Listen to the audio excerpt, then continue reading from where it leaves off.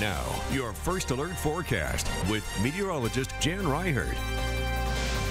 As we look over Mount Vernon right now, things are much quieter than where we were 24 hours ago, with that snow starting to move into the area, and should stay that way here as we head through the next 24 hours or so. Just beyond this, into tomorrow afternoon, I think we'll start to see some more impactful weather moving into the area. But again, today, green and good to go. Here's how your zonecast looks as we head through the rest of the afternoon. Northeastern zone around 34 in Elkader, 33 in Edgewood, Dubuque up to around 35 today. Mostly cloudy skies continue with us. Northwestern zone pretty similar with 37 in Waterloo, LaPorte City, 34 in Oelwein and West Union. Our central zone today climbing up to around 36 in Cedar Rapids, Central City around 35, Vinton 39, Toledo, Belle Plaine around 38, and in our southern zone around 38 also for Iowa City, Riverside, Brighton as well.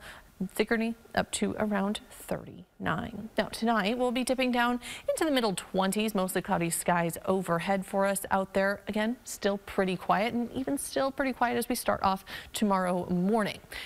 Through the day though, snow does become likely as we head through the afternoon, evening hours, overnight, and still even lingering into Sunday with temperatures hanging out in the 30s for us here this weekend. Let's time out those precipitation chances here on Pinpoint Futurecast now.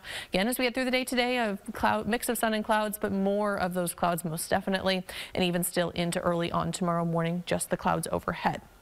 We'll start to notice precipitation nudging towards eastern Iowa as we head through the afternoon. Here we are at noontime. Still most of that precipitation off into western Iowa at this point, continuing to push into the areas we head through around 2-3 o'clock or so. I think eastern Iowa, Cedar Rapids, Iowa City areas, Waterloo as well, starting to see that precipitation nudging into Dubuque just a little bit later. So again, Stop at Opposite Parade tomorrow afternoon should be in good shape for the parade itself. But as we near the end, I think we'll start to see those chances for snow getting ever closer and continuing with us throughout the afternoon and evening. So do take it easy if you plan to be out for the later hours of the day on Saturday. Snow lingers into Sunday morning, starting to push out of the area though by late morning, and then we're pretty quiet through the rest of the day. Can't completely rule out a lingering scattered flurry later on in the day on Sunday, but again, really not expecting much of that to be sticking around. When it comes to snowfall totals with this next batch, 1 to 3 inches widely expected for us across the area.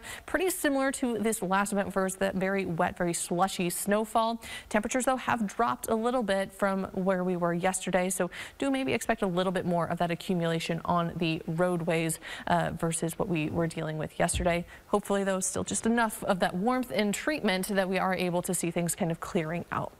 Here's how things look as we head through the next several days. Look for those middle 30s on the way. We'll see those temperatures kind of dipping down even more so as we head into Monday there.